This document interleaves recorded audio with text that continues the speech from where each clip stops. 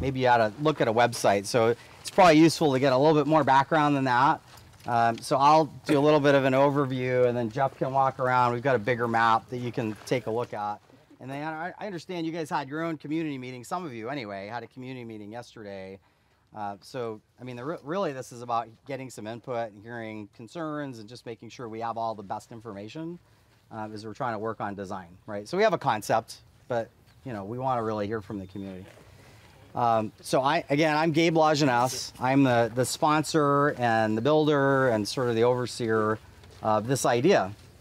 And, you know, just in terms of background of how, you know, we got here to this place at this time, you know, we moved to Montpelier about 5 years ago from Northfield. We were trying to get our son into, you guys have great schools. We have great schools here, right? And so trying to get our son into the high school. It worked out really well. He got an appointment to West Point and just finishing his plebe year. But when we moved here 5 years ago, we could not find a place to live. We couldn't. And so my admin at the office, she went into the senior center and asked everyone, and I got 3 leads of potential private sales, and that was how we had to buy our house. There was no way we could have moved here if we didn't have some network. It wasn't going to hit the MLS. There was no way. And so, you know, you sort of look at that and you look at where we've gone through it. It was really just so apparent over the last couple of years as I'm hearing stories about, you know, we all hear these stories, right? People that, you know, are commuting in here that want to live here but can't find a place to rent, can't find a place to live. You know, people that have a place to rent but want to buy someplace. We just don't have a very healthy ecosystem of housing, right? We have some great housing, but we don't have a good ecosystem, right? People need to be able to, people that need to rent or want to rent should be able to rent, right? And people that want to be able to get a starter home should be able to get a starter home, and all the way through that whole cycle, right? People that want to downsize, right? Some people want to downsize. They don't need that big house. So where are they going to go? And so just story after story of people that are just having such a hard time. And I think we all realize that there's a housing crisis that's going on, and it's impacting a lot of people, including a lot of vulnerable people, because there's just no movement, right? People stay. This is part of the issue, right? People are staying in their places because they don't have that downsizable house. So they stay, and then nobody has a place to live. And so then they're not moving out of their rental, so nobody can rent, right? It's just really unhealthy. So anyway, as I'm watching all this and, you know, being involved in the community and thinking about things, it just seemed like this is a need. And I'm the son of a builder, and my brother's a builder, and so I've been in that ecosystem since I was a little kid hauling lumber around a job site. And it's like, well, look, who's going to fix this if it's not you, right? Who's going to work on this if it's not you? And really, I think the situation we're in, and you guys all know the story of this place better than anyone.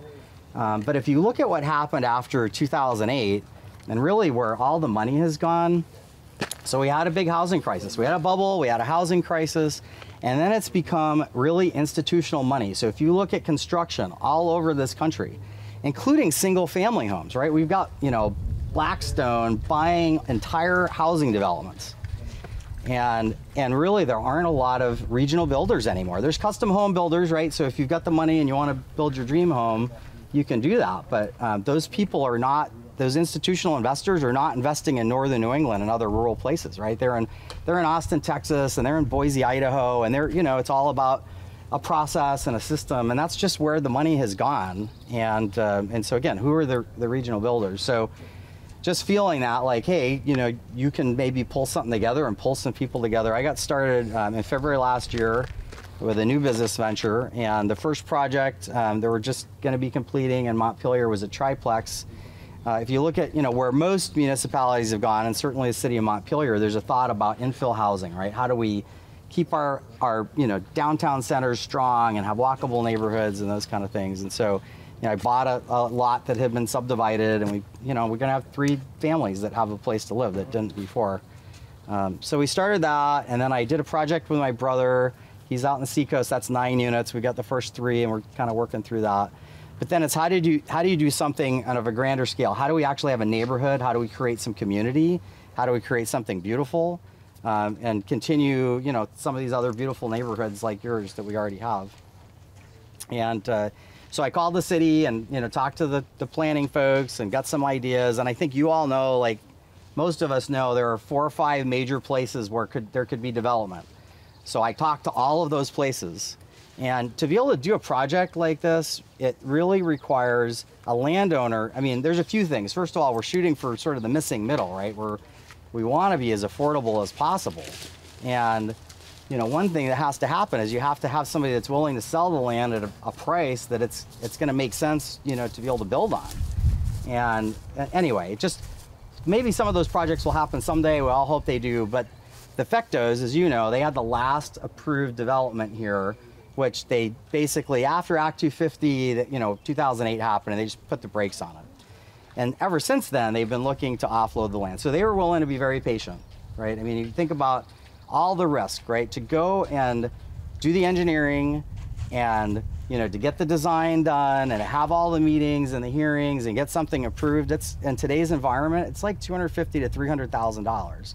And a landowner that's willing to be patient while you take that year to year and a half process, have meetings with the community, have meetings with the city. I mean, it's a significant risk and a significant investment of time. And, you know, the Fectos were willing to give us the time. And so that was sort of the origin about 6 months ago, was that conversation where, after a lot of conversations, that this was a place that it could happen. So then it was, well, how do you make it happen, right? It's a $1 million piece of land. There's, you know, probably whatever you build here, it's multi-millions of dollars. And so you have to bring partners in, right? You have to get some people involved. And so I'm really grateful to be partnered with some folks that have some really good background, Karen and Tom Luzon and Barry, who were involved, and then a gentleman, Stu McGowan, who bought a lot of the, you know, really dilapidated, you know, beautiful architecture, but really not very well taken care of homes in the Old North End in Burlington, and rehabilitated them and really put a shot of energy into that community in Burlington. So I've got some really good partners on board, and then my brother, who's been in the industry for 30 years, is consulting for us. So that's kind of like how we got here. So then it's, well, you know, well, what do you do? We have a team, you know, we've got a site, we have a beautiful neighborhood, you know, what do you do? And there's definitely some math involved, right? It's like, well, you know, we don't know, economies can change, you know, we can all look at financial markets and, you know, feel pressure, and look at, you know, go to the grocery store and feel pressure, right? We have a lot of inflationary things that are happening. And so it's, you know, basically this is a minimalist. It's like, what can you do to at least break even, right? To at least be able to say this was a profitable venture. We didn't lose our money trying to create housing for people, right? And so I know it's much different than the 215 units that were, you know, considered under the Fectos. It is very, very different. But it's also, you know, in terms of risk, it's the least risky, right? We can put something in, we can see how it sells, and we can sort of move through it in that way. So anyway, that's how we got to where we are. I'm going to have Jeff, you know, walk around, you know, just kind of walk around the map a bit. But I thought it would be useful. I'll just talk about some, because I've had some conversations with people in the community, just some of the themes that I'm seeing, because there may be things that are on your mind. I mean, I think, first of all, we know, you know, safety is really paramount, right? You come through here and there's all these, you know, young kids, and then there's the young at heart, and there's everybody out with their dog. And, you know, this is a really vibrant, walkable community. And so safety really is very important, and it's important to us. And we don't want to change that character of the neighborhood in any way. It is really interesting, you know, when you look at, we picked this design, it's new in the regs for Montpelier. They've been built in other places, but these cottage clusters, they really change the focus, you know, as you have front doors facing common green spaces and move the parking to the periphery. They really change the environment. And while they've been around for a long time, it was really, there's a lot of foresight, because, you know, I don't know about you, but if you look at your mileage on your vehicle the last couple years and you compare it to the couple years before that, we're all driving a lot less. We're all in our communities a lot more. And so making the vehicles less part of, you know, they're there. You know, we live in Vermont, you know, there's a lot of places that we need to get to, but they're not the main focus, right? And so, you know, the idea of having these tighter communities, important. But we want in all of that, you know, to make sure we'll do traffic studies. If there are things that need to be done around the existing road in terms of visibility, right, we'll work with landowners if we need to, you know, help with some vegetation or something, or that we need mirrors, whatever it is that we, you know, that we need to do to make sure people can see each other, right, and that we're safe, and people should be driving slow, right, all those things. So that's a concern of ours as well. Another common theme that came up was, I don't know, it was common, but I had several people, including one very detailed note last night about water. And that's a real issue, right? And so as we work through the permitting process, so VHB, if you don't know, I mean, they're an amazing engineering firm all over the East Coast. They've done developments that you know of. They've done, you know, Stowe Mountain and Quechee, we all know those, but they do developments all over in a very difficult, you know, Vermont, there's a lot of water and there's difficult terrain. And so rest assured, you know, that we will do what is necessary to make sure that there's not the people that are downhill, right? I mean, they don't want to have flooding. There's some flooding issues downhill, and we're aware of that and appreciate the people who sent us some more information on that. So, you know, the more information we have, the better that we can, you know, do what we're trying to do. You know, I've had a couple common questions. I've had some people asking about price points, and I would just say, you know, the target market, you know, there's 36 cottages, and then there's 16 single family lots. And so the cottages, you know, single family lots, those are R9000, so people can buy those and they can build, you know, whatever's available under R9000 rules. But the cottages are really targeted at, you know, first-time home buyers or people trying to downsize. And the reason I'm just hesitant to put price on things is like, boy, the price of lumber doubled last year on me, right? Like, it's back down, but things changed, right? And there's a lot of competition for labor right now. You know, so if you get a subcontractor and they come out, they may or may not be able to get the workforce that they need to be able to get things done. So, you know, the process of it is we get land use approval. So, you know, we go and we have, you know, an initial sketch hearing. We'll get, you know, get your feedback today. We'll get some feedback from the DRB, and then we'll really get to work.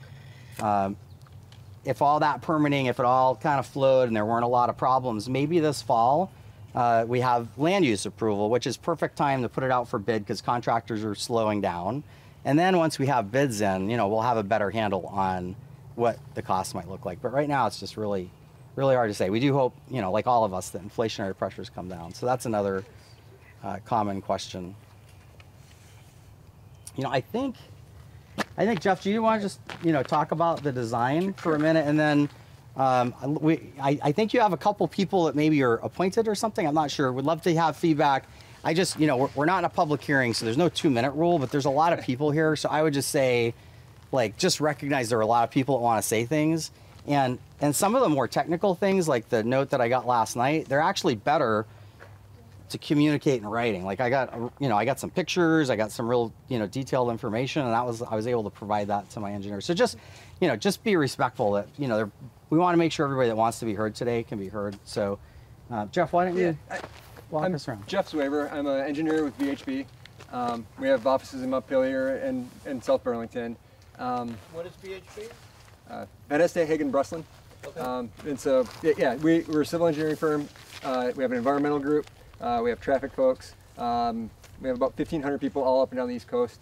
We kind of operate as local markets. I pretty much cover Vermont. Like our offices cover Vermont, so we're not all over the place. We understand the local issues. All my work's exclusively in Vermont, but we still have those resources. There's some technical things that, you know, they're one-offs, and so we can reach outside of Vermont and get that input. And so Gabe, you know, last fall reached out to us and brought us on board to do the site layout and eventually the civil engineering. So we're kind of taking that in phases. And one of the things that we considered, you know, it's a large parcel, 72 acres. There's some areas of it further down that have some steep slopes, but there's some great areas, you know, up top here. It's located near a lot of your neighborhood. And so we try to figure out, you know, how can we best use that land? And, you know, the traditional way would be to kind of just pick one density and lay out lots all throughout, and that cover, you know, steep slopes, you know, areas that are great to develop on, areas that are not great to develop on. But we're trying to make sure that we put that growth where it best works for both the parcel, the topography of the parcel, the natural resources of the parcel, and then for the abutters. So to try to do that, we really have two, as Gabe mentioned, you know, two products. The single-family home lots that will be along this area here and around the perimeter of the site, which very closely replicate the density and the style of a lot of your homes. And then clustered in the middle are all the cottage homes. And so those have, it's just the house, and they're located around a green. So like a shared open space, more of the sense of community. With garages, like a shared garage. So it'll be a row of, not a parking garage, but just a row of parking spaces that'll be covered in the winter. So you don't have to scrape up your car every morning, and then walking along a short sidewalk to the cottage homes that are grouped in, I think it's 10 clusters throughout the neighborhood. And that's a little denser development than your homes, but it allows us to kind of preserve a lot of that 72 acres and keep it open for recreation and people to use and to protect the natural resources there. And so along the south end of the parcel is where there's the existing deeded recreation land, and then the portion of it that will remain undeveloped. And so, it'll kind of integrate into one community. This newer portion in your community along Isabel Circle, it'll just be an extension in the circle and allow people to walk along the sidewalks if they want to, along the road. It's a low volume road. We all know that the sidewalks don't get plowed right away. And we feel that for this number of cars, it's safe to walk along the road as long as people have adequate sight distances, right? If you can see the car coming, the car can see you coming. We live in Vermont, people drive courteous.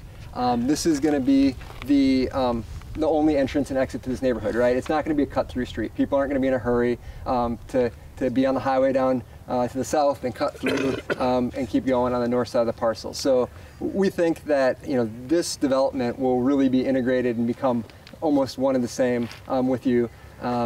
And it's well under 500 trips a day, where you start transitioning that guidance, right? You're not going to expect you're not going to expect at the same spot pedestrian, a car going each way, where the cars can't move over. So we want to make sure that it's safe. It both has to be safe, and you have to feel safe, right? Like you can't have just one or the other. So in this neighborhood, there would be good sight lines along the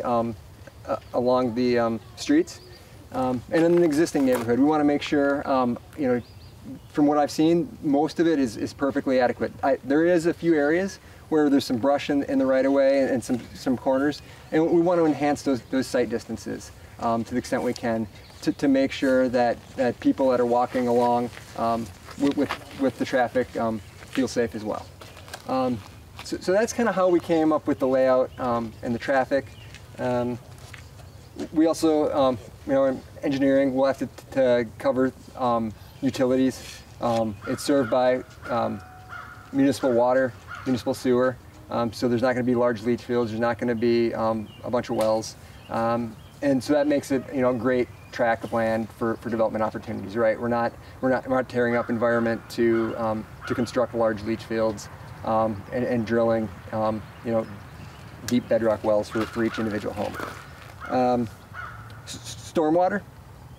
The state of Vermont has 6 treatment standards that are required: water quality, channel protection, groundwater recharge, soil depth and quality, overbank control, and extreme flood prevention. So each of those covers small events and large events. Historically, in the 70s certainly, and going into the 80s and early 90s, engineers typically designed for large storm events. They're like, if the water comes down, 50-year event, 100-year event, an event that happens once every 50 or 100 years, how do we hold that water back? But what we didn't realize is, or maybe we did, we just weren't smart about it, that 90% of your storm events are less than 1 inch. So those smaller events, the water quality event, we're going to capture that water, provide treatment, phosphorus reduction, and make sure that water discharges at a slower rate. So through those 5 standards that the state has adopted, there's a large spectrum of events that we need to consider. What we also heard, and what's typical, of steep slopes is, they're concerned about, where is the water going? Where is it coming from? So not only do we need to meet those 6 standards, we need to look, you know, downhill at each point and figure out how much water came before the development and how much water is coming after the development, and the quantities and the rates and the flows, and make sure that we don't adversely affect the downstream development. And the goal isn't, you know, the status quo. Not to, we feel that, you know, by looking at and hearing your concerns, you know, we can look at a map and see what it is, but we don't necessarily, you know, without reaching out to the neighbors, we don't necessarily understand, you know, some of the nuances there. So that's, I really appreciate Gabe reaching out to the neighborhood and setting up these meetings so you can hear, you know, the specific challenges and the needs that, you know, where we can address deficient conditions if possible. So the goal isn't status quo. You know, our goal is to try to improve things, and I feel like we can by looking at those, you know, state standards, and then also, you know, general good design practices beyond that. During construction, you know, the operational 6 standards, that's for long term. That's basically forever measures. We also want to be good stewards of the land during construction. It'll require a state stormwater permit, and we're going to have to make sure that we're smart about it, and we'll have to come up with a phasing plan so that no longer do you see like a large development and all 20 acres that'll be developed out of that 72 acres, you know, open and denuded. It'll strategically going through and minimizing the durations of disturbance and making sure that we get those soils vegetated as soon as possible. And once you break it down in small chunks and you do it smartly, and you communicate with the contractor, with the builder, with the engineer, erosion and a lot of the struggles that we're struggling with in Vermont are quite manageable, and we've had success in many areas.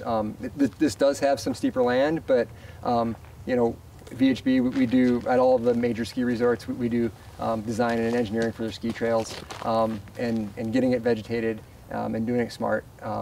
We feel that the steep slopes are not something that's adverse to this proposed project at all.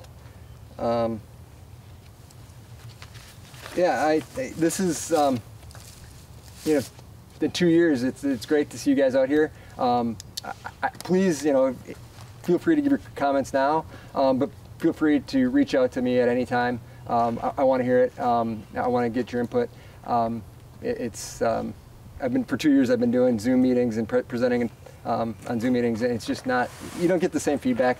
You can convey the information, but please feel free to either let us know now, you know, in a public setting, what your concerns are, and don't hesitate to come up to me one-on-one or give me a call after the meeting. I appreciate the opportunity to see what some of the nuances and the concerns of the neighborhood is. So, did you have something you wanted to say right at the beginning before we kind of open it up? Hi everyone, I'm Christopher Viersma. I live at 4 Isabel Circle in the Wild Garden House. So a bunch of us neighbors gathered here last night and just wanted to kind of like get an idea what was going on, and then looking forward to having you here. So we did go around and gather some of the things that we were thinking about the most, and I would say it kind of came down to number one, and I'm not speaking for everyone, of course. We think that the road, there should be another road. We'd like to see you hear you talk to that.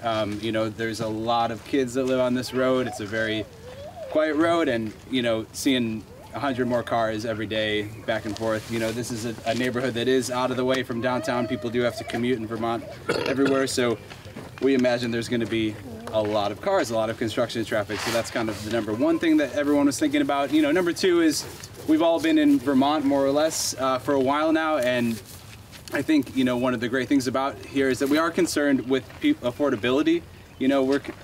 Folks are, you're right, like there is a missing middle, and I think that middle is larger than maybe what you spoke to. So I think that kind of expanding on that, we'd like to see that there are opportunities for low to middle income, to working class folks that do want to buy their first home. So that is a big issue, affordability in Vermont.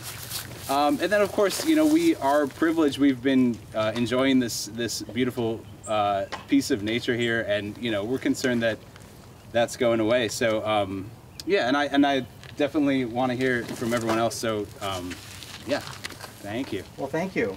Can I say something? Yes, I have please, a limited sir. amount of time. Yes, sir. Oh,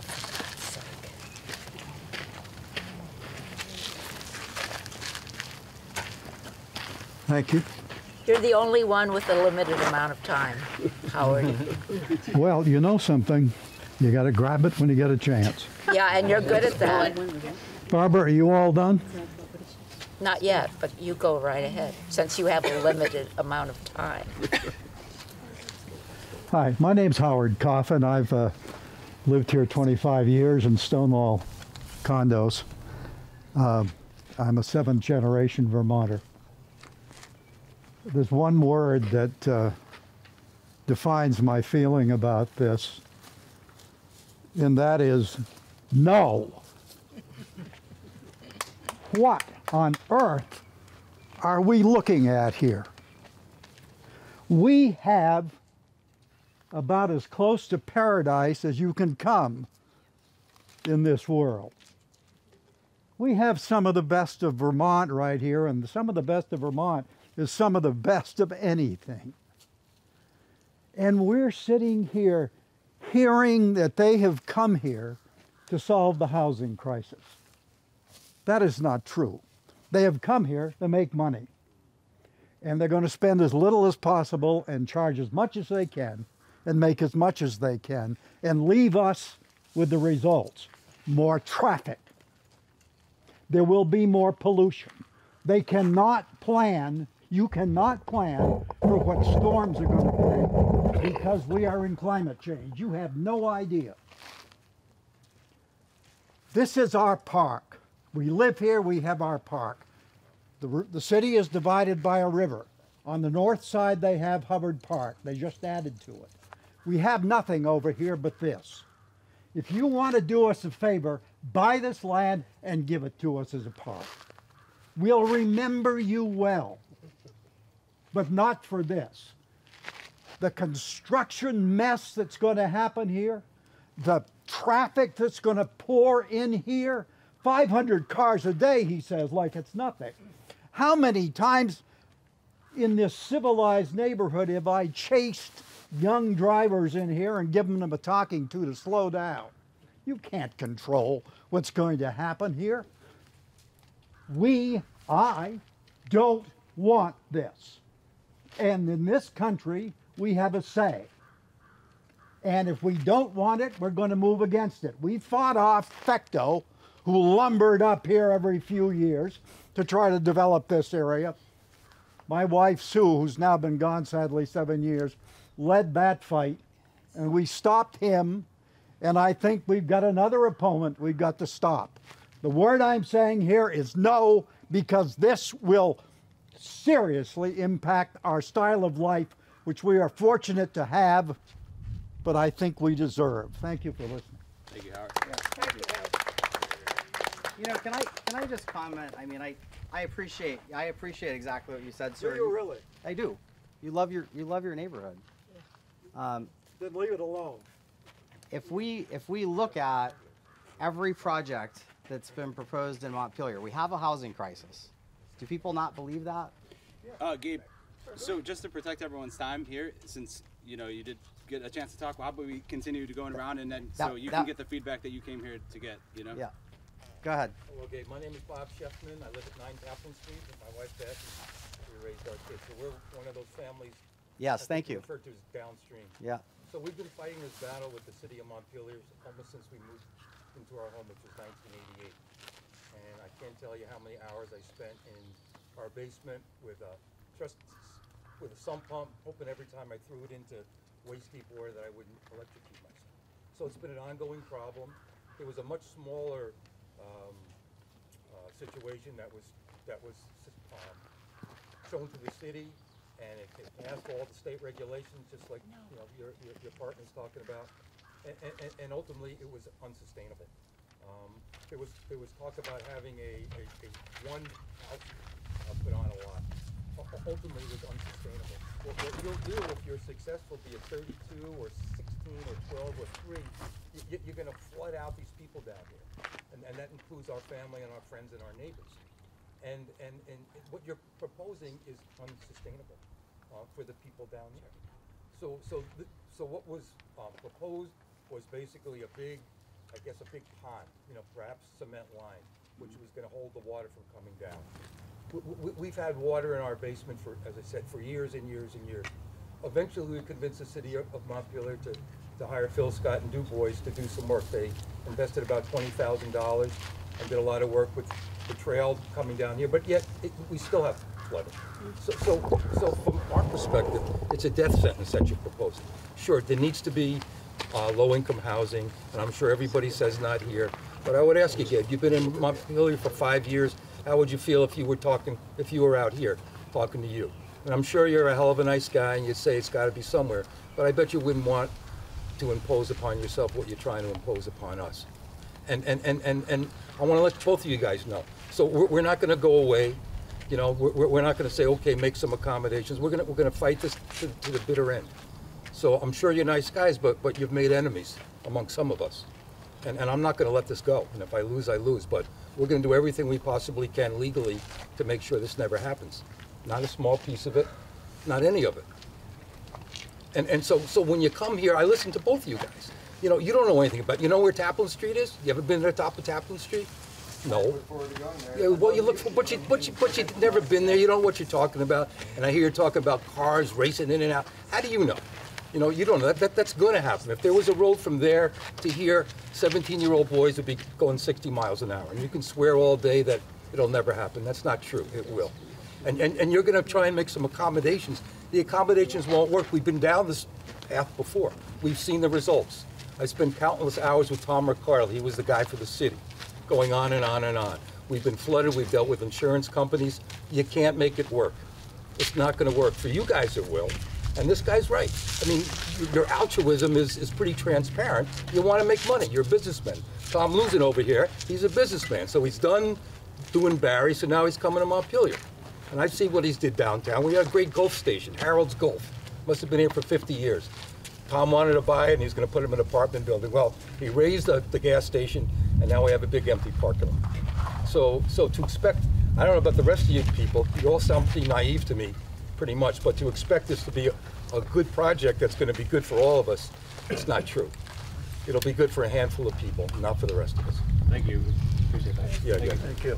Let's keep going around. Is anyone? So my concern, I think I'm not against housing for folks. My name's Bob Sheffield. Okay, Bob. I don't think we know each other. Not yet, we will. So, I would like to see that before people start talking about it. I don't know what these lines are, and I'm in a neighborhood that they're encapsulated. I'm over here. This is the total. Does it go to, you put your finger right there? You see that? Everybody Can we show the whole group? in the meadows, we got it abutting our land, very We'll close. pass it around. This is the entire, this is the parcel as it exists today. And then this is the area that we've been arguing, which is, Where are the condos? the condos are right here. So I think we had a question from yeah, I just want to make a comment. It hasn't been talked about a lot about the road through roads. My big concern is, I grew up in the suburbs of New York City, so I'm used to big, and I don't mind personally, but I'm very, very concerned about the traffic. And without another egress and entrance, it just seems like way too much. I mean, I live on 22, which is right on that dead blind bend. And 22 Hebert. And to have all this traffic coming by our place 2, 3, 4 times a day, there are a lot of little kids who hang around here. We have dogs. And, without another way out of here, I don't even see how it's safe, really. I mean, there are communities, I think, don't even allow certain numbers of houses on a dead-end road. So I heard one of the gentlemen mention like 500. I don't know if I misspoke or you misheard me, but that's kind of a I mentioned that number as a threshold where you start transitioning to thinking about different road types. We're talking about 56, units. So a little over 100. A lot of them will have 2 cars, right? Yeah, so a little over 100. Can I say one thing? I live across the street from Hebert Farm Apartments. Get a dumpster for a view out my front window. I actually counted last week how many cars went in and out of that parking lot in a 2-hour time period. 40 cars in and out of just those apartments. Need I say more? Thank you, Brenda. Hi, my name's Gene Leon. Hey, how are you, good? Hey. Yeah. I appreciate this turnout. I mean, amazing. This is what it's about. I mean, dialogue and communication. I wish we had this much turnout during the elections, but I ran for council, and I'm also the capital area's neighborhood leader for Berlin Street. I live up 265 Berlin Street. I think it's so essential to just keep this dialogue. We know we have a housing problem, and this was an area that was developed initially to have a continuation 20, 30 years ago, and there hasn't been a housing development of this proportion in over 30 years. So there is Sabins Pasture, there's Terrace Street, Northfield, there are other, now the city buying the golf course, so there are other potential places, but this is also an important potential prospective place that I think we should all keep an open mind and continue the dialogue and the communication. And like this gentleman said, you know, it might be sustainable in one way, but it might be unsustainable to the community. I was an advocate for pushing to reduce the speed limit on Berlin Street. I don't know if you guys remember that. And our district, look, not one council member from our district's here, and none of the councils from our district voted to reduce it, other than 2 others. So we got 30 and not 25. Berlin Street is a community. It's a neighborhood. Bike path, walking, sidewalks, houses. It's not very rural like this. And the impact on traffic for such development is also, you know, a concern on all of our neighbors as well. So it's just very essential that we keep this dialogue and this communication and see if there could be a resolution to accommodate the needs of the city in housing and, of course, our community. Thank you, Gene. Barbara? Yeah, I have a question, sort of like Civics 101. You've presented this as somewhat of a fait accompli, but I don't believe it is, right? No. What is the process that it has to go through? And things that I'm concerned about is what the city will provide you. You said it's going to have city water and sewer. We are on city water and sewer in our condo, but yet we have to pump the sewer up the hill to get to the city sewer. And it has caused us problems. So is the city going to build your road? Is it going to pave your road? Is it going to push the snow away on your road? What is the process, and where can we intervene is what I want to know. Where can our voices be heard? Yeah, to the city. Right? So the first thing is to basically do the same thing that we're doing here, but with the DRB. So we present. What is the DRB? The Development Review Board. Thank you.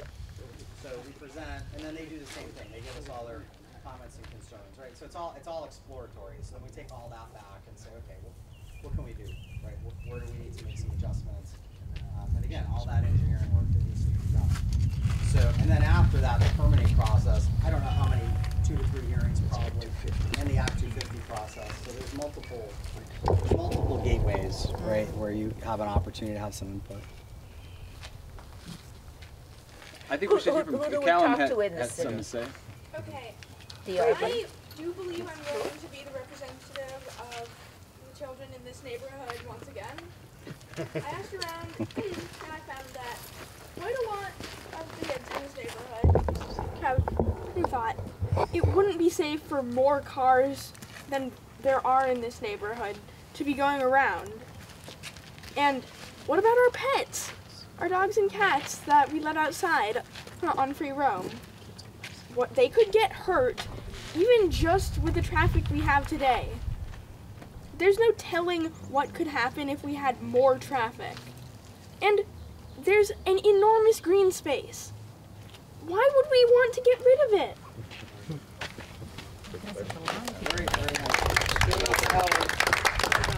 Even at this preliminary stage, do you have a thought about an alternate road? Yeah. You know, so we're really, again, trying to stay, you know, we'll do traffic studies, we'll get the recommendations of what the process is to be the safest, but, you know, again, just trying to make sure that we, you know, that we don't get into a financial problem with this development. It really was meant to be small in scope, right? So if you, wherever the map is, you know, all of a sudden if we're trying to connect out the other side, that's a much bigger project, right? That's a much big, and disturbs much more land, right? So I don't know, you know. It seems impractical to connect out where? To Berlin Street or wherever. I mean, those are steep slopes. That lot, I mean, you have to, there's another lot you'd have to buy. There's no access to Berlin Road. So there's a lot of, you know, so could there be someday? Yeah, there could be. I mean, I think if there were more development, that would be part of it, right? But this is really just trying to, can we do this at all? What is? Here we go down to question over here, I think. Yeah. Is this all the 72? Yeah. Is this the 72? Yes. So nothing here. Nothing. I'm sorry, not Berlin. I meant the Berry Montpelier. That was the original design, but that was like a 225. Yeah. You know, you think about the cost, right? If you have a lot of units, people can share costs.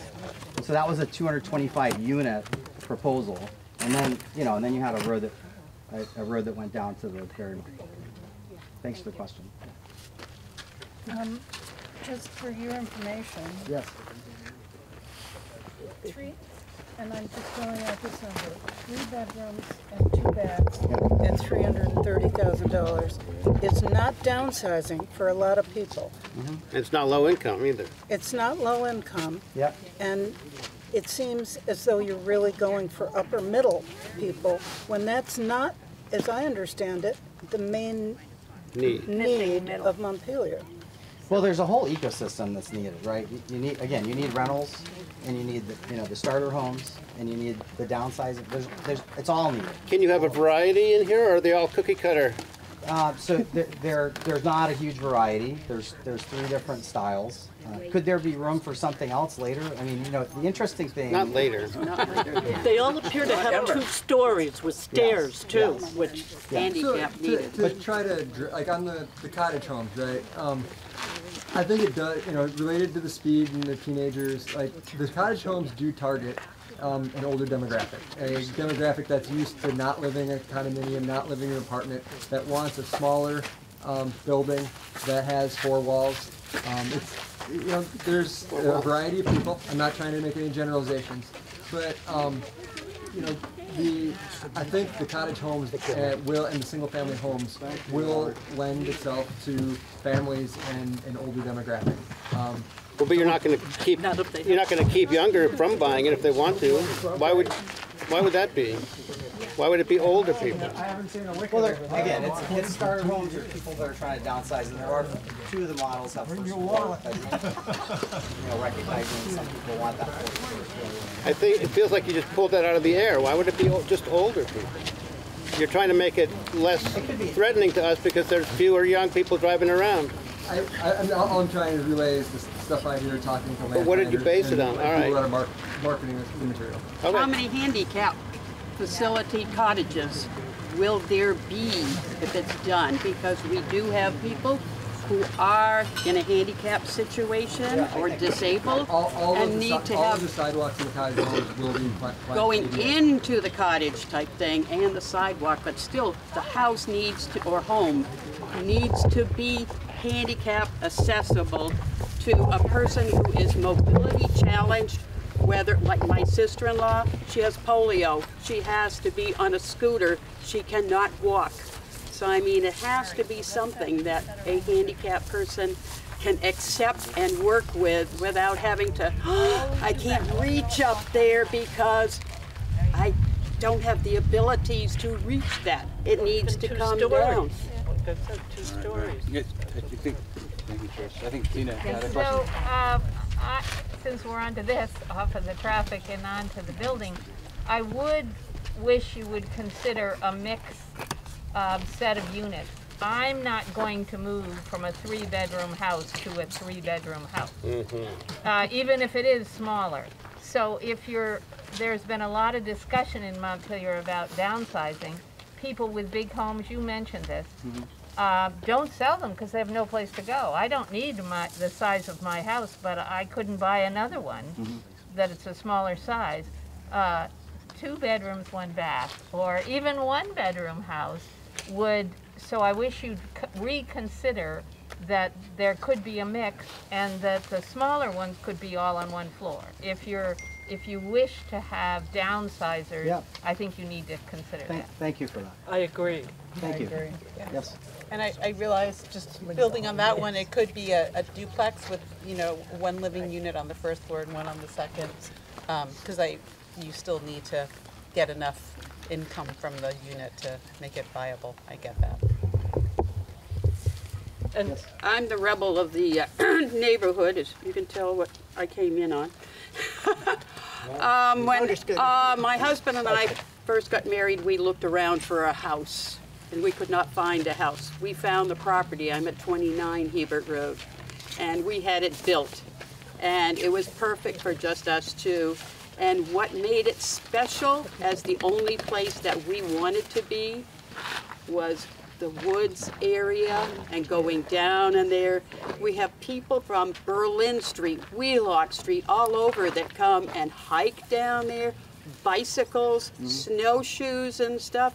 And my husband and I, we ride our bikes and stuff. We made trails for people all the way down since 1988.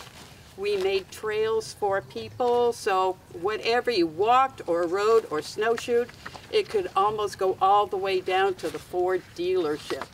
And that's the way we love it. And now, after my husband's passing, I go down there, and guess what? That's my church. That's where I go to sit and meditate and talk to the upper beings and thank him for this beautiful open area that we have to live in safely. And whether I see one of the older persons just walking with a cane, not necessarily Susanna, but some of the others, Gloria and stuff, walking with assistance and stuff on the street, and I'm telling you, some of those cars coming down ain't going slow, and sometimes you see them going a little bit too fast, and whoop, over the side they kind of go. So there's got to be something to slow the traffic coming down, but like I say, that is always going to be the place that I go to meditate and enjoy the solid thing. The only thing I hear sometimes is the train coming through. And that brings me a good feeling saying, okay, we've got the train, but we've got everything else, and it makes me happy, and I know living there and stuff makes everybody else on the happy side that we are where we are and want to have it retain that same feeling with here and have it retain as it is here. That's just my feeling. Thank you. And that was an important part of when we laid this out. Out of the 70 acres, over 50 of it will remain like that. I think we're going to come back to traffic for a minute. I don't know if you know this, but the last time the Fecto company proposed building back here, they proposed a road through here too. And the city ultimately would not allow it. What they asked them to do was build a switchback road down from River Street up into their development. And what they were going to do was put a high curb here so emergency vehicles could go over here and not have to go up the switchback. But ordinary cars couldn't mount that curb. That's where the city was 15 years ago. I'm disappointed that none of our councilors are here today. Gene is here and he ran for council, but he's not on the council. Yeah, I think that was a much bigger project. It was a bigger project, no doubt about it, and money is a problem with it. Right, 5 o'clock might have been a better starting time too. What's that? 5 o'clock. Be respectful. People are out of work. Be respectful. Well, Yep. speaking of this. Yes. My question's about Never mind. development rights. Never mind. I am no longer on the board of directors, and I speak for myself. but I was on the board with Howard Coffin's wife, and we, at the time, were fighting Bechtel in 2005, 2007, when it was dropped. And we went to a lawyer, and we would have gone to court if we'd had to. But the lawyer had said that when the land went from Babcock to the Northville Savings Bank, the law was different from what it was now, and that the development rights were not conveyed during that subdivision. The laws are treated differently now with the way the laws are now, but any rights that would have, there were no rights conveyed to Mr. Bechtel from the Northville Savings Bank. And even though he maintains that he even owns our land, he owns everything, and he's going to build on our property too because he owns that property. You're talking about the condos. The condos, yeah. Right. So I noticed on the internet that the development rights were sold separately for $250,000. And my question is, do you know for sure that there are development rights? Because our lawyer, I mean, everyone has a different opinion.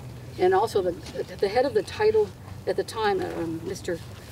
Mark Scatina of the State Council for Lawyers Title Insurance Corporation was going to testify for us and say that if there were any units built where the Capitol Heights was going to be, that his organization was not going to insure their titles because of the situation that he agreed, and he was a lawyer, that there were no. I think the assessment is what you said, is that there are a lot of different opinions about that. Right. And so, but the law was changed. This doesn't have anything to do with development rights up on. No, but I thought you had to purchase the development rights from a separate. I was told that the $250,000 was paid to purchase the development under contract, rights, whatever.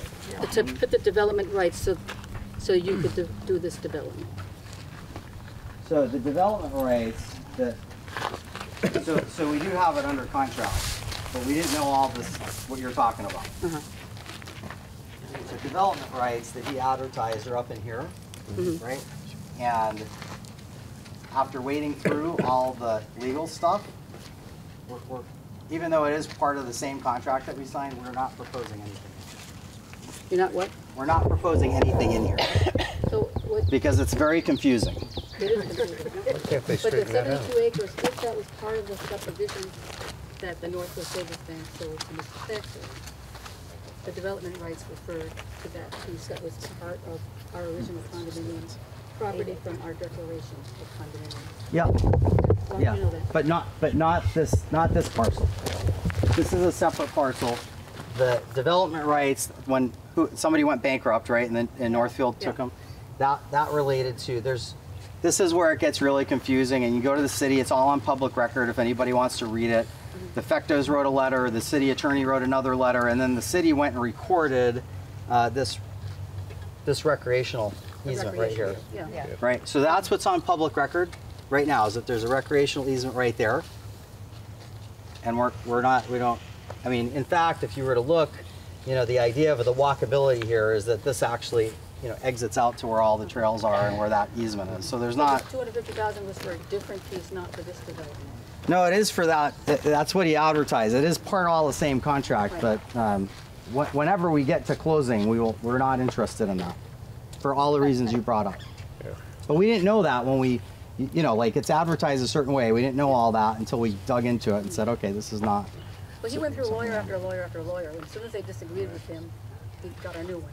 Yeah. And then it ended up to where he was willing to negotiate. He said, well, if you don't take me to court, I'll put on your roof for you, and all this stuff to get his Capitol Heights to go through, and because the market went south. Yeah. I think Heather had a comment. Yeah, and there's one back there too. One quick thing before I make my comments. You keep referring to it as a recreation easement. You may be unaware that that's a city park now. City park. Okay. That the land was land that was managed by informally. It wasn't an HOA. By the after the Babcock fiasco, and maybe I can't remember dates 5 years ago. It's now a city park. It's no longer a recreation easement. But what I wanted to say, I live at 24 Isabel Circle. That's 4 houses up from the bottom. So I've certainly been the beneficiary of the limited traffic that we've seen. Those woods, especially when my kids were little, were my sanity. I still very clearly remember my husband being at home and watching the kids and walking down the street and hearing the screaming and coming around the corner and the screaming receding. I couldn't hear the kids anymore. And I would get over the hill and into the woods, and I would forget all of those trials and tribulations of young childhood motherhood. And it was really important to me. And I was one of the people that helped fight off, among many, that helped fight off Vecto. DRB meeting after DRB meeting after DRB meeting. I have really grave concerns about, number one, the traffic. I think if we do this, it needs sidewalks here. Hebert needs some attention. Hebert is a disaster since they narrowed it. We need deeded access to the preserved acres for the rest of the neighborhood, so it's not just under the control of this HOA to decide whether the rest of the neighborhood has it. That said, the housing crisis in this state and in central Vermont is very real. Its impact is severe, and the impact it is having on vulnerable populations, I won't say should, does leave many people just bereft and not knowing what to do. Would I like to see this be all low-income housing? And sure, absolutely. But 36 units, and then also the single, it loosens the faucet. It gives space in the system for other housing to not be so crazily priced. My house is less than 1,200 square feet. We have one bathroom. We raised our 4 kids there. That house, we want to sell $320,000 to list it. It's insane. We can do something about this by not immediately shutting down a proposal. What Fecto had was egregious. He just, you know, he was going to put a house on every quarter acre all the way down the hill. It was terrible. This is a cluster development. If this isn't just like the thin edge of the wedge where this gets built and then we start like expanding out, cluster development, it saves all those woods. Yes, it's not the flat lock that we love in the field, and I am going to miss that and be heartbroken. But it preserves that place where Trish finds her sanity over the edge. In the rocks. Where I found my sanity for so many years. Let's not reject this out of hand, and let's think about other Vermonters besides ourselves. We are housed. We are so privileged. And I'm going to stop before I do anything else.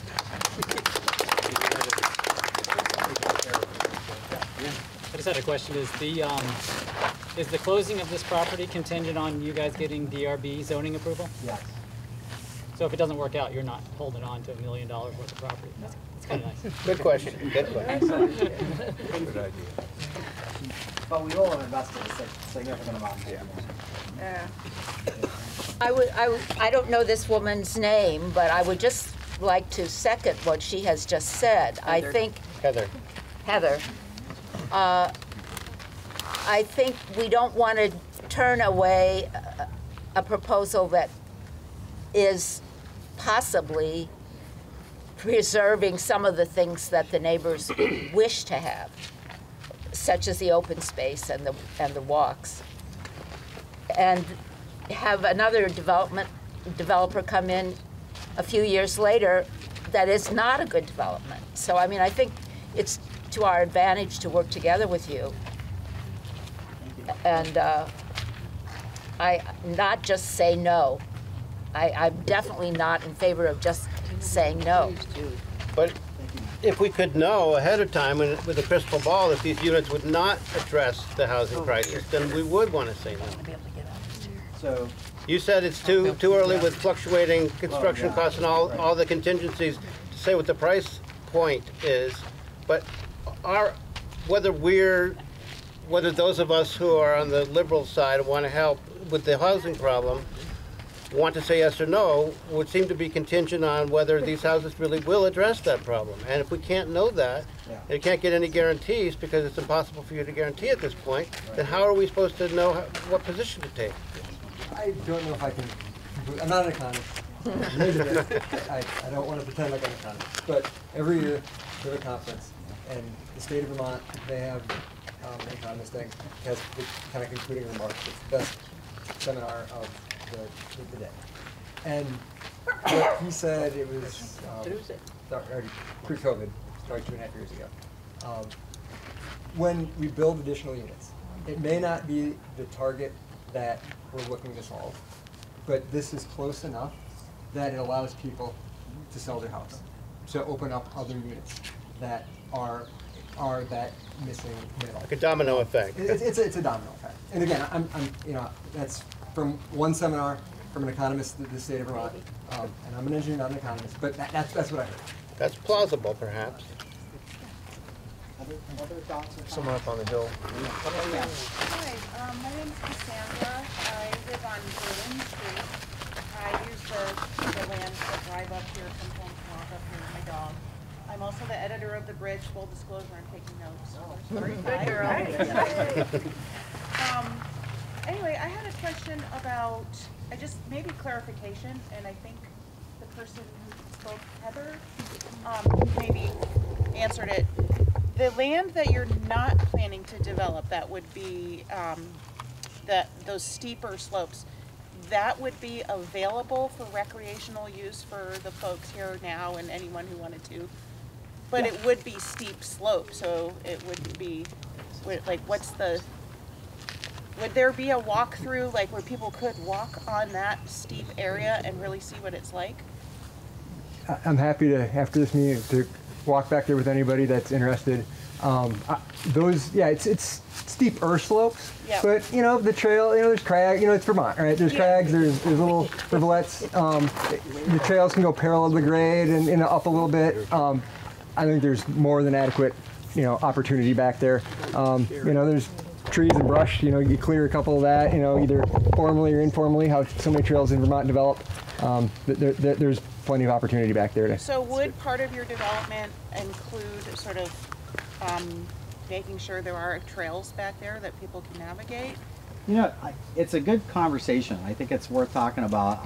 I don't know the area the way you guys do. I rode my bike back around there. It seems like there are trails, and maybe you, ma'am, are the one, I don't know who's My responsible. husband and I were the ones from '88 that we made the trails down there, and after he passed in 2010, I was not able to maintain all of them, so just the basic ones up here. It does look like there's a pretty extensive trail system that goes far beyond this parcel. Yeah. From what I could see, just riding it. All depends but on how certainly steep we're not, you we're not right, posting. that's why I've never solid been there because frankly, when I'm out here, I don't really want to do steep Well, you might encounter a bear, you might encounter a fox. Yep. You never know what you're going to encounter for animals. Right, so you might not encounter bears again with the You never know. development there.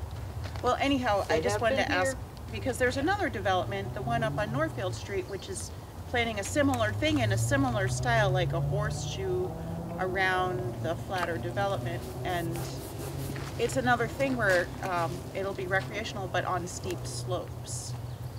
You guys, it actually makes it accessible for people. Now, maybe people want to really be in the woods and it's now a tree-lined street and it's not the same. We have to just acknowledge it's not the same, right? But it will be very accessible for people that want to do, walk a loop, walk up through the park and come around. So. I think, George, you had a comment? Yeah. I'm kind of concerned that you're getting a slightly false impression of what we're after here. The use of the woods is important, as you've heard 6 or 7 people say. Yeah. At last night's meeting, my opinion was that the traffic issue was by far the biggest and most important issue to all the people who were there last night. We actually had a show of hands on that, I believe. The traffic issue seems to be taking second place now, and for me, it's the primary issue that you're going to run all these cars through here. And I would suggest again you buy a right away from the Fecto company and figure out a way to run a road up from down below. I'm also curious about what that little L-shaped spur is in the upper left. That looks like a fallback position for a road, perhaps. Why did you buy that land? No, that's all one parcel. Yeah. Which part is that? That's just. Right. There must have been when they carved out the condo association. They must. It's just how it was. This is just what he sold you. Yeah. Okay. It probably was one lot, and then they carved out the condo. I see. There's no access from a road there. I don't. Maybe if you got a right of way and cut through the condos or something. No, so maybe you could. That ain't happening. That ain't happening. Maybe you could say something about, are you guys exploring that option for a second road? No. Related to what Gabe previously mentioned so about the agreements. I think first we got to look at what are all the mitigation steps, because again, that's like, even if you get that right away that you talked about, sir, like it's really steep. So that's going to be $1 million risk. Okay. And are you ever going to recoup that money? Probably not. Well, that's for you to figure out. Well, then we'd be selling what you guys don't want. Then we'd have to carve the whole thing up and put in. Well, I think that those are equally valid, right? Yeah. We don't want cars as much as we also want access to nature. So yeah, for the same reasons. And as an engineer, I'm really interested in the concern about the traffic. Like, I feel like we need to make sure that's adequately addressed. Right. And I have young kids. They bike, they walk, they play, they lay down in the road, like they do stupid things. And like, we need people to feel safe, and we need to be safe. And we are adding additional traffic. I can't get around that. But what I need to make sure is that the additional traffic we're adding, it doesn't make it like, if it's a road and 5 cars go down it, and a kid is at night wearing black, laying in the road, like, that's dangerous. Like, we have to have like additional traffic, right? It doesn't necessarily make something go from safe to unsafe. I think there's probably things that, like some of those corners, some of the sight lines that are currently unsafe, and they'll remain unsafe. And I want to try to work with the neighborhood, understand it better, and improve it, so that regardless, it's the same situation. I want to make things safe. I know it's a cliche that like safety is the #1 priority, but like as an engineer, we're overly cautious and we like things safe.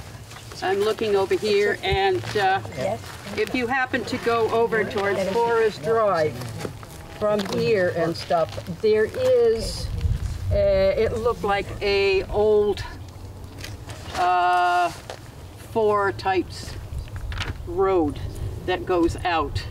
It's not the one that comes up behind the condos, but it does go out to either Forest Drive or to Robin Hood Drive. I can't remember, but it is sort of like one of the old roads that was never really maintained, but you can tell when you go over there.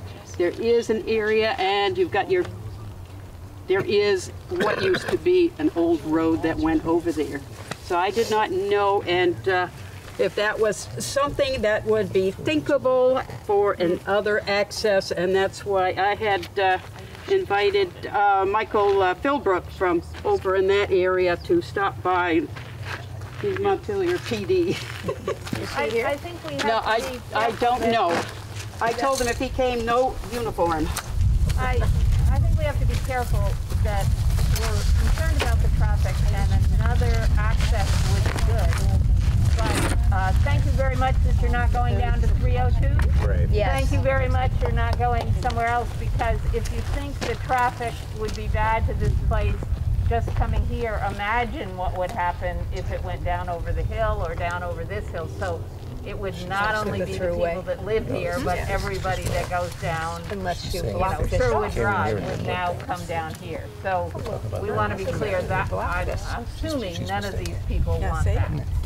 And when we laid this out, the goal is like, it's a continuation of Isabel Circle. We want it to be the same neighborhood. And I get it, like 40 years from now, people in these houses will still refer to people in these houses as living in the new development, right? Like, but the kids will play together, the neighbors will play together. We really laid it out as, as this is basically the only right of way that squares up, and it was envisioned when your neighborhood was built to be a continuation of it. And we're trying to make a modest, small expansion of houses there. Well, don't say modest, because that sounds like it's sugarcoating it. Well, 20 acres on 72. I feel like 20 acres on 72 is modest. One thing that I think we need to address, you don't have the ability, I think, to build sidewalks on Isabel and Heber. So will you have an arrangement with the city that if you do this, sidewalks will be put in? And speed bumps. Yes. Yeah, I think these are conversations that we need to have with the city. I mean, I think if you guys come out to meetings and you talk about that, I drove the road. I'm not sure where you'd put a sidewalk. but I'm not, you know, that's not my field. But certainly speed bumps, and we'll have sidewalks, you know, down that way. Sir, you've had your hand up for quite a while. I'm Jim Kopic, new resident, 2 Heber. Right, we'll get all the traffic. And former civil engineer. The development code seems to encourage or require the second entrance. Has the city given you a reading as to when you're required to put in the second entrance? We need to work it through with, like, we don't really have the frontage to make that connection.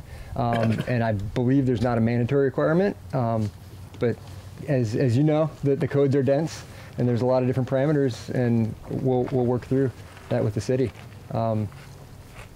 You found that citation? Yeah, there's specific language about a second entrance, but I can't tell whether the city sees it as mandatory or at the 800 feet in Cincinnati, where I did a lot of work.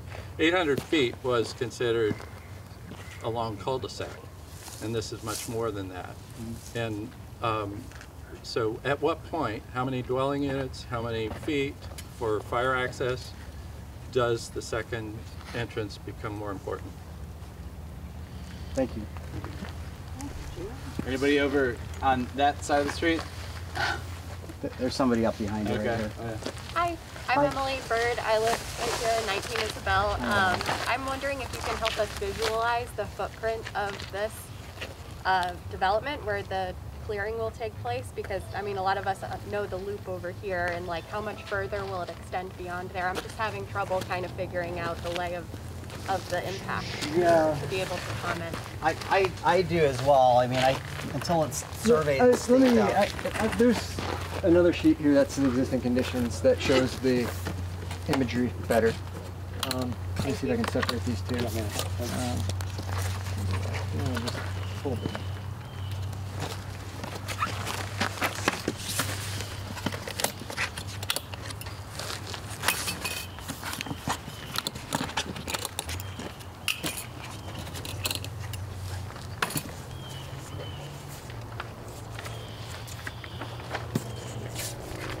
I would say why he's looking for that.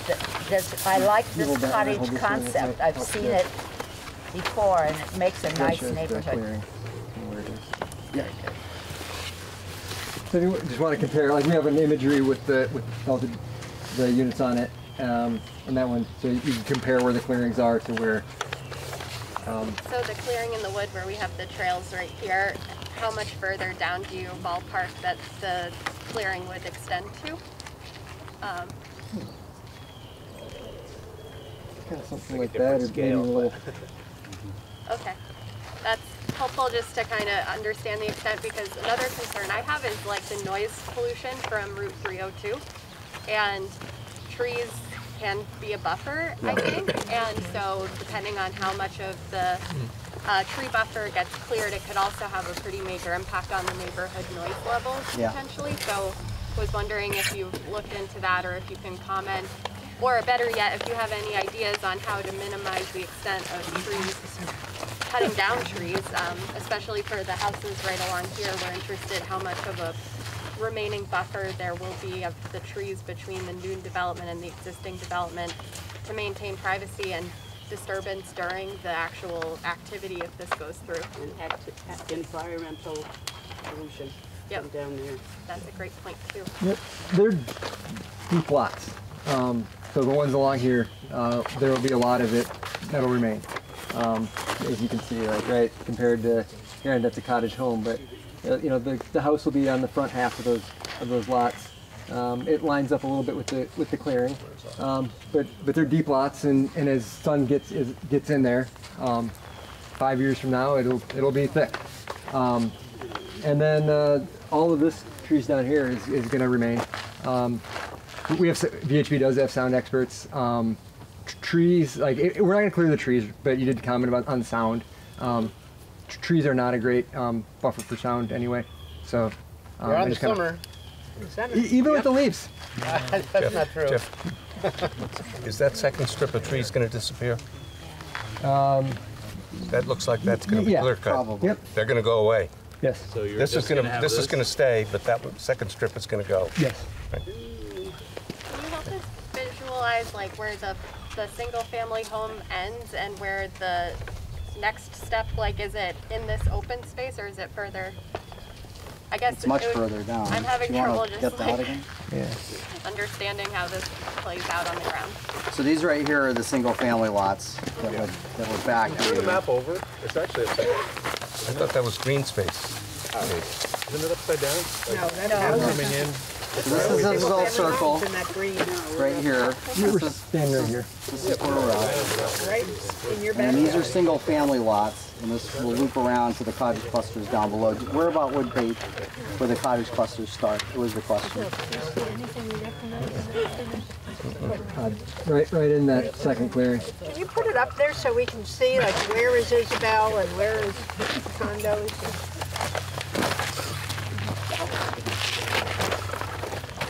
You want that? So that one. So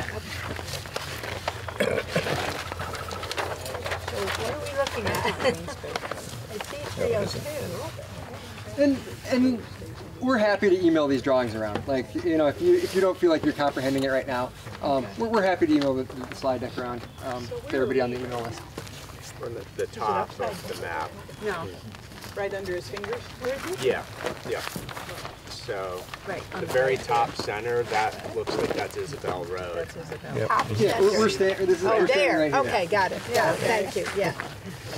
And how deep, so like if our property line is the end of the lot, like how deep will it go? So do you have like a reference on the land right here of like how deep these single family lots will? So like the road's going to be on the other side of this tree line from what I'm So, picking up. Or maybe at yeah, that. for mine, It'll run like this. it's from from where we're standing here. You know, those lots are about 140 feet deep or more. Okay. And, you know, there's the scale bar down here. You know, about the length between my knuckle and the tip of my thumb is 120 feet. Can't really hear you. The distance between my knuckle on this drawing and the fingertip is about 120 feet. 120 feet per knuckle. So there's no money up against. So are they Yeah, butting so up we're against right the backyards of the houses? I guess it would probably end. These right, so I guess it might help comprehend, right? So you can see the house here, and between the property line and the house, how deep these lots are. These lots are 50% to double in depth. What is this distance right here between their backyard and this line? How much? Is that the 50-foot buffer, Jeff? Yeah, so that is. The power lines, it's 25 feet from the center of the power lines to the property line that's in red right there. And that's where this tree line starts. And then it sounds like you're going to maintain this tree line for your, individual buyers, who knows what they're going to do. But for your development, you're not touching these trees. No, and there's a rear setback too. I think they're just as interested in not seeing you as you them. Yeah. That's all I got to say. Thank you. Who is managing the single family, like who would be selling those lots, and will we have an opportunity to talk with them about those projects? So anybody that would be building anything would have to get a building permit, and they'd have to go through a public process for that. How soon will you sell those individual lots? You know, it's you really need to get pretty far into the project before this really becomes available, because they need access to all the sewer lines and connections and whatnot. So a little bit later, not the early stage would be put something in here and maybe have a model home where people can take a look and figure out if this is something they're interested in or not, and then to gradually expand. I mean, ideally the whole thing could be done in 2 years with workforce. Maybe it takes 3. It's hard to say, but obviously as soon as you could sell these, you'd want to make them available to people. Yes. Who is Aacred, who's mentioned in the flyer? That's my company. Oh, okay. Aacred, yeah. Aacred. So then who's Stonewall? That's the LLC that was formed with these other partners that we mentioned, including Tom and Karen. Thank you for being here today. Welcome. Yeah, if anyone has any questions about who I am, I realize one of your neighbors who has never met me explained to you who I am. But if you have any Who are you? Why don't you let us know? Who are you? I have a question. Who are you? Who Karen and I are, and how long we've been here and how we do business, just get a hold of us at our home, or we'd be happy to chat after this. Can you just tell us? Yeah. I mean, has everyone had their questions answered? Well, I think this is the next question. Yeah. Next question, who in the hell are you? Okay. I understand pretty advanced chemistry, but what I don't understand is why you're getting all that space. Like, you say you only need a certain amount of space to fulfill the cottages, but why so much? So it's all considered one lot. So it's one parcel. So the only way that you could do something different would be to buy it and subdivide it anyway. Or the Fectos, I guess, would be. Kind of like when you buy one, you only want one water, but it comes in a case of 24. And you'd really be happy to buy one bottle, but they won't sell it to you, so you have to buy the whole case. That's the way it works with this. I understand The Fectos are not interested in subdividing, well, dividing up the lot into smaller pieces. So, does that answer your question? Yep. Thanks. Get up here, you're 50% so high. I've met some of you, go to Foxborough and watch the Patriots with one of you. My name is Tom Lozon, this is my wife Karen. And so, you heard a little bit about me. First of all, the lot in Montpelier, it wasn't a wonderful gas station. It was a horribly polluted site. We purchased it. We had planned on putting an office building there. We made a little bit of a bet on Montpelier that they would build a parking garage. They decided not to, and that's fine, because then there was a housing crisis. First, a pandemic. So during the pandemic, most of our building crews were home. They couldn't be building. Now, we've seen, building costs. There's still horrible product and supply shortages. The supply chain is just broken right now. It's going to fix itself, but it's going to take a little while. So we have pivoted on that lot, looking at the need for housing. Our plan, when we designed that building, it had to be 6 feet above the sidewalk, because 4 feet is a floodplain. Montpelier throws an extra 2 feet at it, and they ask you to put your building, your first floor, at what we call grade, 6 feet above the floodplain. So we agreed to do that. It always occurred to me that we better warn people not to wear skirts if they work on the first floor, because at 6 feet, it was just, the building didn't present well. So what we decided to do is raise the building now that there's no parking garage, and I think you all know what parking is like in downtown Montpelier. We're actually going to raise the building another 3 feet, and then we're going to do 4 stories of residential apartments. And we'll rent those apartments. They won't be condos, they'll be rentals. So that's our plan for the polluted site on State Street that we have since cleaned up. In terms of who we are, Karen's family is originally from Massachusetts. I'm one of 8 kids. My dad worked for the state of Vermont. Grew up in the beginning in New Jersey, and then we moved to Vermont when my dad took a job in IT with the state. My mom was a stay-at-home mom. Mom is still with us. Dad is not. All of my siblings are still with us, so pretty fortunate in that respect. And went to school at Spalding High School. Giving you my biography here. Went to school at Spalding, did my undergrad at St. Mike's, did my graduate at Columbia, went to work for Goldman Sachs on Wall Street, and found out I had a real talent for business and vision. And came back to visit Mom and Dad, met Karen, fell in love. She hated the city. I loved her more than I loved the city. Here we are, 2 kids later. Decided when Karen decided to be a stay-home mom, she needed something to do. So we bought our first piece of real estate. That was 32 years ago. So how do you relate to this project? So I am an investor in this project, and the reason I'm an investor is the housing crisis is real, and it is affecting everything. When you're paying $125 for a plumber to come to your house, it's partly because of the housing crisis, because people can't find a place to live. I mean, literally, we do own a lot of residential units. We haven't advertised one. When a housing unit becomes available, I usually call someone that we know. Most recently, it was Central Vermont Council on Aging. Karen and I have been huge supporters of that organization. So I called them and I said, does anyone in your organization need housing? and their executive director said, you know, it's pretty fortunate that you're giving us a call. We just hired a young lady. She's been looking for 3 weeks. She was going to pass on the job. What do you have? And she looked at the apartment. The price was fair. She loved it, and she took it. So that's what we've been doing with the available housing stock that Karen and I control. I absolutely agree with you, ma'am. I mean, you look at the price of housing right now, $375 a square foot to build. It's obscene. It was $250 a year, you know, a year ago per square foot.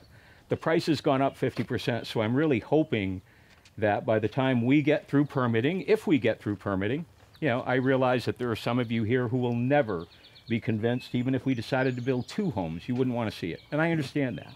You know, I think this is a modest development. So the reason that Karen and I are involved, I don't intend to lose money. I mean, I never started anything thinking that I want to lose money, but I can tell you right now, for those of you, for those people who are fortunate enough to know who we are, at this point in our lives, making money isn't high on our list.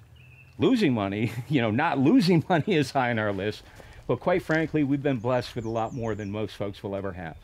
And, you know, we're interested in participating in great projects. We fund a lot of young entrepreneurs. We provide venture capital to a lot of young entrepreneurs. So you didn't poke me once, thank you. So, but if you got any, but you know, when I looked at this project and when Gabe approached me, I thought it was a reasonable, modest project. You know, we're not looking to propose, I'm not looking to participate in a, 100 or 50 unit, development. I think the scale of this is good. I think it allows, our biggest issue right now is that there's no entry level housing. There are plenty of folks who are over 50. I'm 60. Karen is not. Never mind. Karen is not. So no, and we still, we still live in a pretty big house, much more than we need. But there was someone who just said, well, where do I go? I'd like to sell my house, but where do I go? And many of you are probably at a point in your lives where if you could sort of swap homes, if you could sell your bigger home and then buy a smaller home, perhaps a smaller home that was single level with some bedrooms upstairs, as long as it doesn't cost you more to do that, you're perfectly content to do that because you're at a point perhaps in your lives where, a little quality of life and maybe a house that requires less maintenance is more important to you. And that would free up your 3 or 4 bedroom home for a family that's looking to relocate and find a job. So, I'm still involved with the governor's administration, still serve on a few state boards, was just elected, was mayor 12 years in Barrie, stepped down, took a 4-year break, ran again for the council, not mayor. Reason being, mayor takes a lot of time, and I wasn't willing to devote, that kind of time. So, I have a lot of energy. This afternoon I was late because I was loading an excavator. The young man didn't know how to load it, but they discovered some of the poles in the outfield at our Little League field had fallen over, and the opening day is tomorrow. So we had to get that excavator loaded so that we can get the poles fixed. So that's where I'm going when I'm done here, to try to put the Little League field back together. And so, to all of you, that's who I am. Thank you. That's who we are. And if you have any questions, let us know. Thank you very much. Thanks everybody for coming out. Are there any other comments people want to say while everybody's here? I'll stay behind if people want to have individual conversations. What's the next step? So next step would be getting the same kind of feedback from the city that we got from you. Okay. It's called a sketch review. So we'll submit what we have, and we'll hear the development review board comments. And then it's a lot of work to get everything ready for actual permitting. What's the date of that meeting? We haven't filed yet. We haven't filed it, yeah. We're hoping to get it in that it would be June 6th would be the next one, but we have to file by tomorrow. So if it doesn't happen by tomorrow, then it would be the next one, which I'm not sure. Do you know the date of the next one? I don't know the date. No. Yeah. That would be 2 weeks. Hypothetically, Gabe, how much trouble would it be to push the buffer zone further downfield? Same design, just push it maybe can we push it 50 yards down when do further? we start hitting really steep? Are you talking about this Yeah, the buffer separation zone. there? Yeah, the buffer zone. If you added another 75 feet to it, let's say, how much trouble would that be? I think we could probably make it work. One of the things we're at here is we're using LiDAR topography. It's sketch plan, right? We want to get good input from you guys. We want to get good input from the DRB. We need to get our survey crew out here, and they got to walk the ground. Right? We need better data to go to final. So I hesitate to, off the bat, give you a one way or another. But I said hypothetically. Hypothetically, it might happen. That's ledge there, that first ridge. It's all ledge. Is it? Yep. Yep. You're up against blasting. So, yes, ma'am. So is there a deciding factor? You go to the city at your next meeting and they say yes or no, and if they say yes, it's done? Or where does the deciding factor happen? It's all the way at the end of the whole process. What comes after your city meeting? So after the city meeting, we do all that engineering. We go back and apply for permits. There's 2 permits that we have to have. One is a major site plan, and the other is for subdivision. Yeah, and we want to do them hand in hand. So we get the cottage homes require additional permit. The subdividing the land for the single-family homes, which the cottage homes will be one, or it actually straddles the right-of-way, so it'll be 2 parcels. So there's 2 parallel processes. And at any point during that, someone in the city or your permit process could say, no, you can't do it? Is that possible? Yes. Yeah, Okay. I know about that. And then you have to go to the Act 250. You have to clear all the environmental hurdles. And then you can come back and you get your building permit. Well, you have to blast to do. So there's many steps.